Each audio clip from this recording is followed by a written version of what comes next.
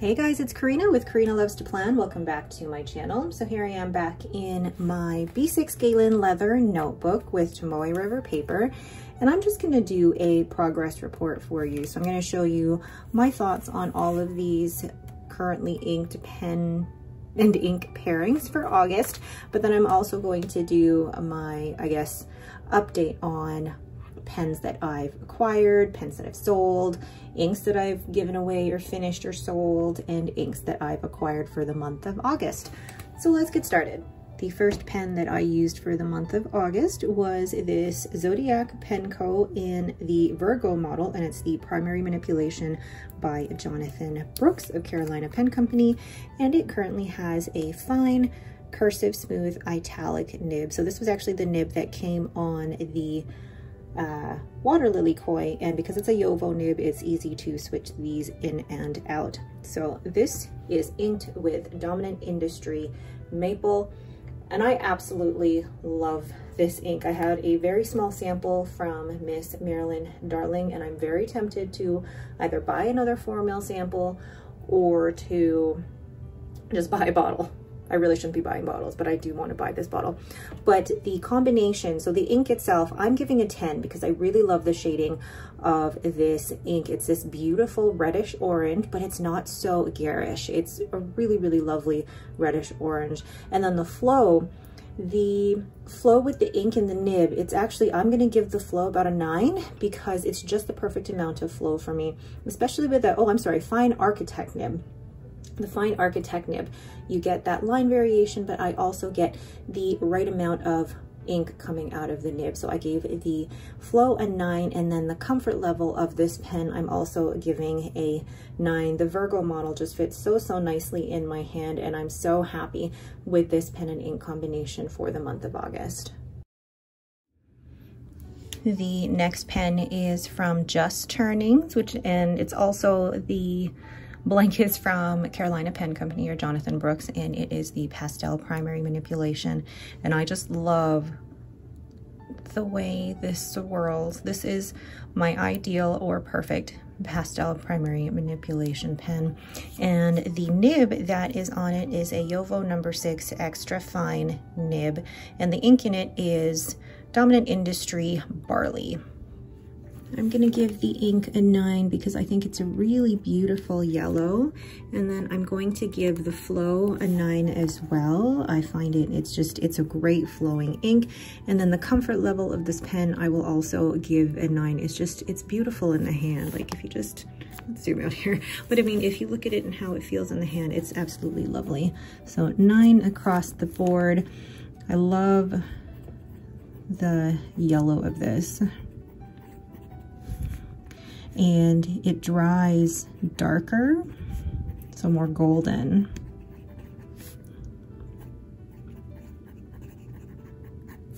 And it is very legible, but it is legible. It is legible. Lovely ink flow with an extra fine nib. And for comfort level, the pen, fits nicely, fits nicely in the hand.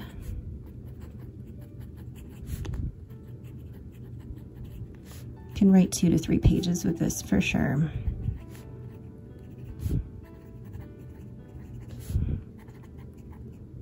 With this.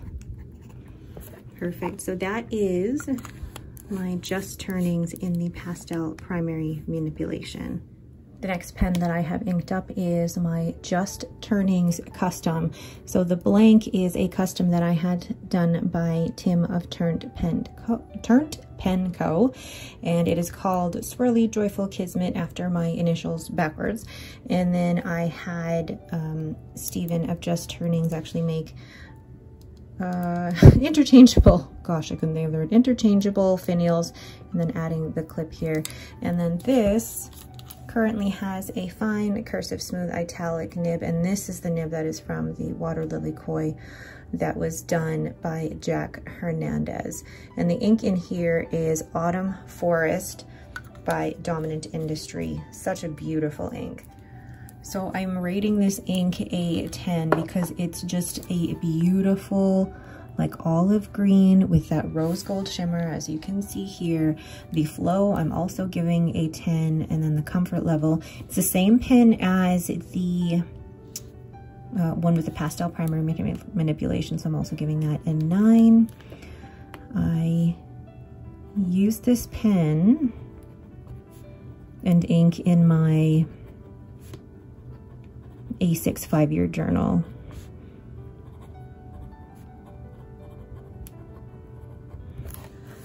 Love the shimmer.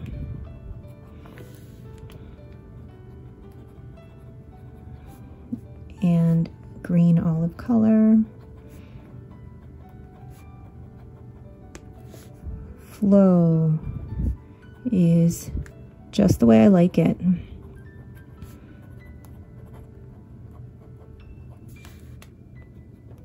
And the nib is smooth yet slicey, which is just what I like in a fine cursive smooth italic. Can write 2 to 3 pages comfortably with this. Oh, I love a good cursive smooth italic. Love this. One of the things though with this ink is that you do kind of have to agitate it a little bit just to make sure that you get the shimmer there. But one of the things that is great, and I'm going to write this down, is that shimmer did not clog feed, which some shimmers can do. Loved that combination. Really beautiful, but also it's my custom pen. I love it. So that is my Just Turnings Turn Pen Co. pen with Dominant Industry Autumn Forest. One thing I'm going to say before I say this pen is that I normally show writing samples of this, but with how busy this month is, I've been able to show some journaling and some, you know, I've been able to do journaling with all of these pens, but I haven't been able to do my transcribing. It's just been a crazy month and I haven't been able to. So I don't have as many writing samples to show you, but I'm hoping this will be helpful otherwise. So the next pen is my Sailor Pro-Cure Slim in the Christmas Pudding, and this has a 14K medium nib. So not a medium fine, but a medium nib. And I actually prefer this size in the Sailor. So the ink that is in here is Robert Oster Sydney Darling Harbor, and I'm gonna give the ink actually a 10 because I can't fault the ink at all. I think the ink is really beautiful. It's like got this beautiful, like the shading is lovely. It's a really nice green color. And it's just, it shows up beautifully and matches really, really well with this pen. The flow is also a 10. Comfort level, because it is a Sailor Pro Gear Slim, I'm gonna give the comfort level of this a 7 because Sailor Pro Gear Slims are just that bit too small for me. I don't think I'm ever gonna sell this pen though because it's just so beautiful. So I really enjoyed the color and shading of this ink. Shading of this ink.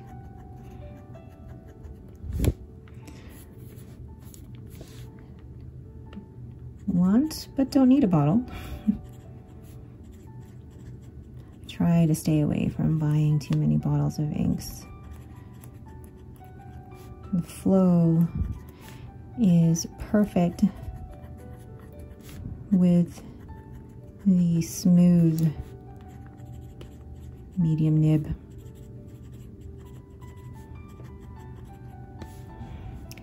And the Sailor, the Pro Gear Slim model is just that bit too small.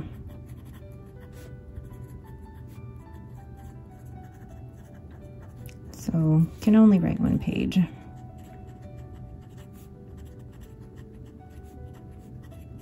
Comfortably. like even just doing this, my hand is hurting a little bit, but I know some people have said that I have a death grip, that I'm holding it really tightly, and actually I'm not. No, it's about, I guess, a medium, and it looks like I'm holding it really tightly just by my hand position. But with my hand, I just prefer slightly girthier pens to write comfortably, and I would rather adjust the type of pen that I'm using versus adjusting my grip, because my grip is something that I've been using for over 30 years, and that for me isn't as easy to change versus if I just find a pen that is a slightly wider, and you know, I'll have a much more enjoyable writing experience. So that is my Sailor Pro Gear Slim in Christmas Pudding with Robert Oster, Sydney Darling Harbor. The next pen is another Zodiac Pen Co. And this one is also in the Virgo model, and it is with another Jonathan Brooks blank. It is the Abalone, and I just cannot get over how beautiful this is. I could just keep looking at it, and it's absolutely stunning. And I'm just realizing I have 4 pens in here with Jonathan Brooks resins. You think I like them a little bit? Yeah, but absolutely gorgeous. And this has an extra fine Jowo nib. So this is inked with Diamine Celadon Cat, which was one of the new Reddit inks that were released in the last couple of months. And in terms of the ink, 10. I am realizing I've given 3 inks here a 10 out of 10, but I love it. The flow, I would give that a 10 as well. And then comfort, I would also give this a 9. Like, gosh, I cannot stop looking at that pen. So the ink is currently my favorite shade of blue. That grayish blue that is so, just for me, complex. I mean, just look at that. Like, how beautiful is that? The ink flows really well out of an extra fine.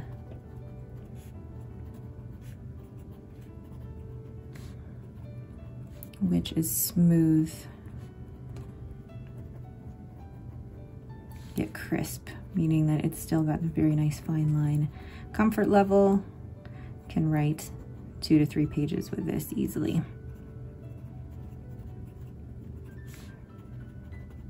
Really love this pen, and I'm excited for the other pen models that Bart is going to come out with that are in different shapes. One of the things about Zodiac Pen Company is that he does use the same section for all of his pen models. So what's going to be different is the cap, but also the pen body. And if you like a thicker pen body, then there are other models that will accommodate that, but then you will still have the same grip section. So beautiful. Love this pen and ink combination. So once again, that is the Zodiac Pen Co. in the Virgo model with Abalone with Diamine Celadon Cat. This next pen was gifted to me by Blesket Canada, and this was also an unexpected, I really like this one. I wasn't sure how I would feel about the Lamy 2000 because it was one of those pens that I just felt like, you know, you had to try it, but it doesn't look anything like my other pens. But this actually feels really good in the hand. You can tell there is some staining there. I'm gonna be able to clean that up, but it fits really well in the hand, even posted. I don't mind those metal things that hold the cap down. It's actually, I hold it about here and it's still very, very comfortable. It has an extra fine 14 karat gold nib. The ink in here is Private Reserve Tanzanite, and the comments that I've heard from some people is that this ink is very wet, and that the next time that I ink the Lamy 2000 up, try it with a slightly drier ink, or when I ink it up, make sure that I let a couple of drops of ink out to prevent that nib creep that's happening there. But I think also when I flew to San Francisco, there was some ink that kind of leaked, and that's also in the cap, but it's easy to clean for me. So the ink in here is Private Reserve Tanzanite, and I'm going to give the ink a 9. It's not one that I normally go for, but it is actually, you know what, I'm going to give it an 8. The reason is, and I will say it shortly, flow is a 9 and comfort level is a 9. I really like the way that this fits in my hand. So the ink is not a color that I normally go for.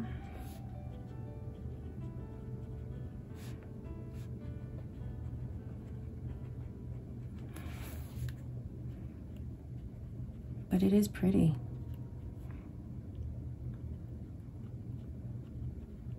Flow is a 9. It's a very wet ink, but even days after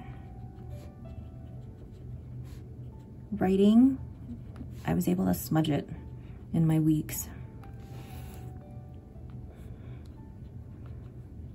So that is a little troublesome, which is why I gave the ink. And actually I'm gonna give the, well, I can still smudge it. But I love the smooth, extra fine nib, which almost looks like an architect nib, just by the line variation. And it's a very comfortable writer.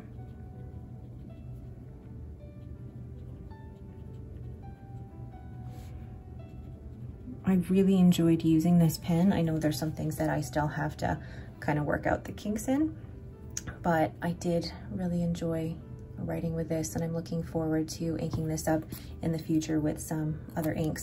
So that is the Lamy 2000 with Private Reserve Tanzanite.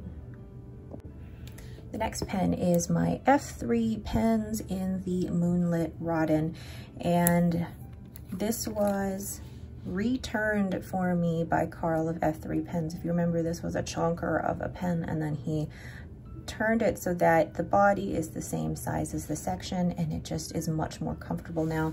And then I actually had this nib tuned and smoothed at the San Francisco Pen Show by Kirk of Pen Realm. I think something may have happened to the nib in transit, so it was a little, it felt like maybe it was misaligned, but it just wasn't writing like I liked it. So it's currently inked with Birmingham Pen Co. Milkweed. I'm giving the ink a 9 because it is fantastic. The flow is a 10, just where I like it, and comfort level is also a 9. So why am I giving it a 9 again? No, I'm giving it a 10 because I love it. Love the color and shading of this pen ink. It's a beautiful mauve, really, really pretty.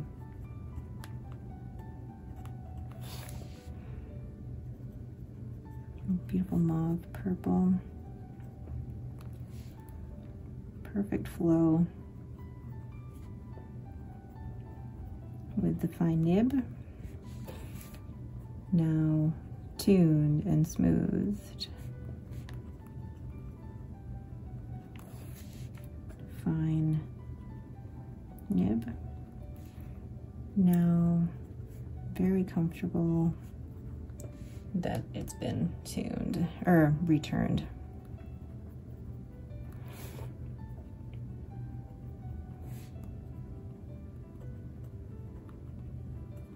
By Carl. Oh, there's a hard start there. Yeah, so it is a bit smoother. Oh, a little bit of a hard start there. What's going on? Yeah, definitely smoother than what it was before I left for San Francisco, and I'm so glad I got this tuned and smoothed. So that is my F3 pens in the Moonlit Rodin with Birmingham Pen Co. Milkweed.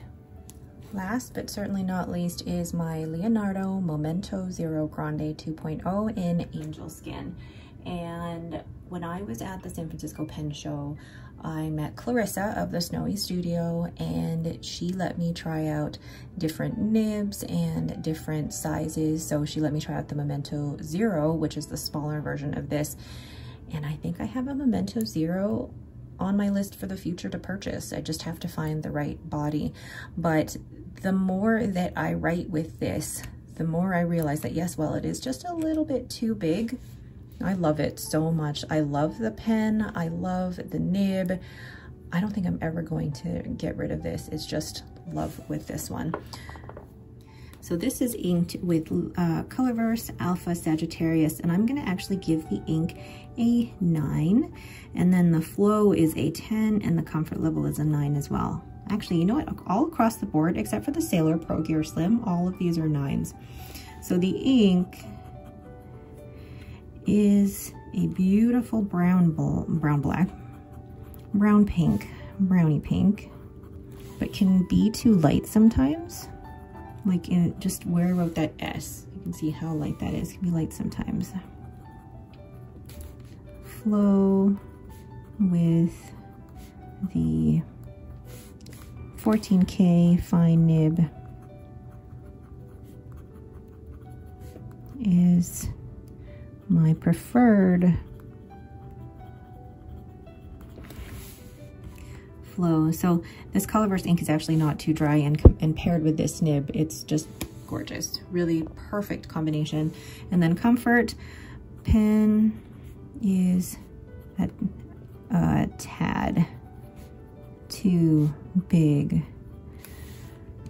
but can write about 2 pages with this comfortably. Perfect. All right, so that is the Leonardo Memento Zero Grande 2.0 with the Colorverse Alpha Sagittarius. So there are all of the pens and inks that I had inked up for August. What are your thoughts on these combinations? Now, when it comes to the grading system, I feel like I'm not as strict when it comes to some of them, because I'm the type of person where if I am not enjoying a pen and ink, I'm not going to want to reach for it. And when it came to these combinations, I think the one that I loved reaching for the most was probably the Just Turnings and Turn Pen Co. with the Dominant Industry Autumn Forest. But I also really loved using Dominant Industry Maple and even the Lamy 2000. All of these I actually really did enjoy using, which is why the rating for these is as high as they are. There wasn't any in these that I really disliked. Probably the most uncomfortable one was the Sailor Pro Gear Slim, but the ink itself and the nib on that pen are just gorgeous. So there were some pros and cons with each of these, but overall I really enjoyed what I had inked up for the month of August. And then now what I'm going to do is actually do the progress report for August so that I can show you what I've acquired, what I've finished, what I've sold. Let's get started. All right, so with the August update, I keep track of what I've purchased, what I've given away, what I've been gifted, and things like that. And this helps me to really inventory everything, but also to be more aware of my overall spending habits. So the first one that we're going to look at is pens. Wow, that was not neatly written. Goodness. So with pens, there were 2 pens purchased, and that was from the San Francisco Pen Show, and they were the Atelier Lusso and the Heinz pen. And it just makes such a difference when you can talk to the people who've actually made the pen. So I've also, let's see, there were 4 pens received, which means that there were pens that were probably gifted or ordered in a different month, but because of how long it took to get to me, they were only received this month. And those pens were the Navalor or Narwhal Tromso, which, if you watch that video, it just took forever and a day to get here. Then the Lamy 2000, the Atelier Lusso, and the Heinz pen. And then I also sold 1 pen, which was my Platinum 3776. And there will probably be 1 or 2 more pens sold for the month of September after I do 30 inks, 30 days. So keep an eye out for that. The next one is inks. So with inks, I tried to be good actually. There were 0 bottles purchased. As tempting as it was, there were 0 bottles purchased. There were 0 ink samples purchased, which is very good for me. But one of the main reasons why I didn't purchase anything, because I was gifted 21 samples. Now, of these 21, 6 of them are duplicates of ones I already have. So really 15 of these are new that I've never tried before. So thank you to Pam, an old lady with a camera, who gifted these to me at the San Francisco Pen Show along with the stickers and the chocolate. Just thank you. And then in terms of ink samples used or given away, there were 2 samples used or given away. And that was Dominant Industry Maple.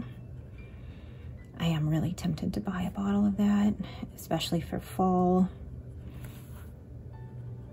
And Ferris Wheel Press Grape Ice Pop. I gave that to my friend Adrian, who loves purple.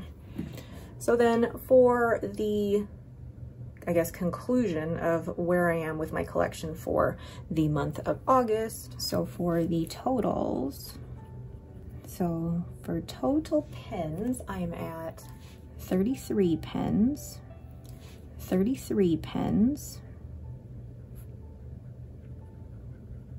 There were, so basically, hold on, let's go back to the July. So I had 30, there were 2 on the way. So I went up 3? No, that doesn't make sense. How did I have, oh, because I received 4. Yeah, so I went up 3 because there were 4 received, 1 sold. So these are actually pens I have in hand. Then inks, ink bottles. Oh, hold on. Did not write that properly. So ink bottles, still 39. No change because I did not buy or receive any new bottles. And then ink samples, I am sitting at, I'm currently sitting at 83. Yeah, 83, because there were 21 gifted. Oh, did I count in my last one for ink samples used? I didn't count in my last one the ones that were given to me by Bliskit Canada. So there were a few, 5 that were gifted to me by Bliskit. So plus 5 by Bliskit. So I have gone up in terms of ink samples from, let's see, where's my July progress report? I had 49, so I was down to, there was 10 on the way. So 49, oh my gosh, to, what is that, 34? Wow, up 34, that does, yeah, up 34. Because there were 10 on the way, plus these, and then, yeah. So the math adds up. Gosh. All right, so that is my August progress update.